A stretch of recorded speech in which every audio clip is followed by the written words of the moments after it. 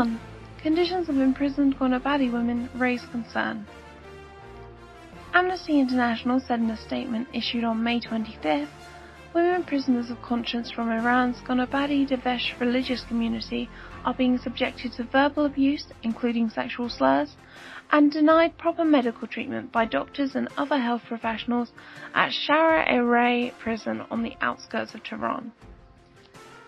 Amnesty International has received testimonies indicating that the doctors at the prison, a former industrial chicken farm in Varamin, are routinely dismissing the women's complaints of pain and discomfort as fake, while refusing to prescribe them medication on a timely basis or carry out diagnostic tests.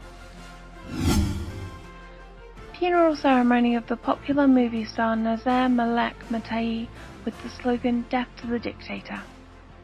On Sunday, May 27th, the funeral ceremony of the famous Iranian cinema star Naser Malek Motiei, with the participation of a big crowd of Iranian people and fans of this late artist, turned into an anti-regime demonstration. The participants, who were angry at the regime's anti-Iranian and anti-art treatment of Naser Malek Motiei, chanted "Death to the Dictator, Hail to Naser," and "Our disgrace is our state radio and TV." Nationwide strike of truck drivers continues for the 5th day. On Saturday, May 26th, the strike of heavy vehicles and truck drivers continued for the 5th day and spread to more parts of the country, covering 224 cities in all 31 provinces.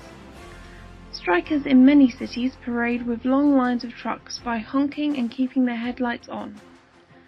The clerical regime continued to crack down on strikes yesterday.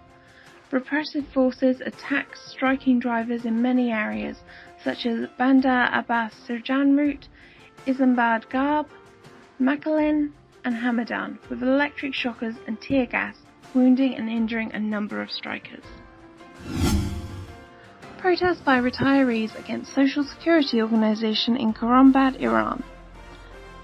Around noon on Saturday, May 26th, a group of retirees from Loristan province gathered in front of the building of the General Directorate of Social Security Organization in Gonabadi and organized a protest rally. According to the protesting retirees, the salary and pension payments are not according to past processes and their deposits have been delayed.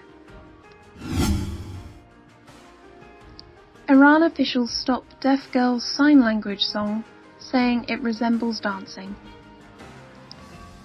Iranian officials have prevented a group of deaf girls from performing a song in sign language because their body movements resemble dancing, which is outlawed in public spaces in the Islamic Republic.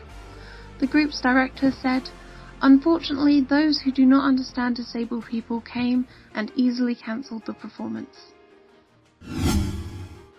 Iran.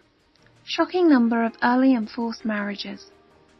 East Azerbaijan province leads the Iranian provinces in the early marriages of girl children aged 10 to 15, ranking only second to Khorasan Razavi province in northeastern Iran. 3,944 girls between 10 and 14 years old got married in 2015. Most of these marriages took place in villages and rural areas. 1 year later, in 2016, this number reached 4,165 marriages.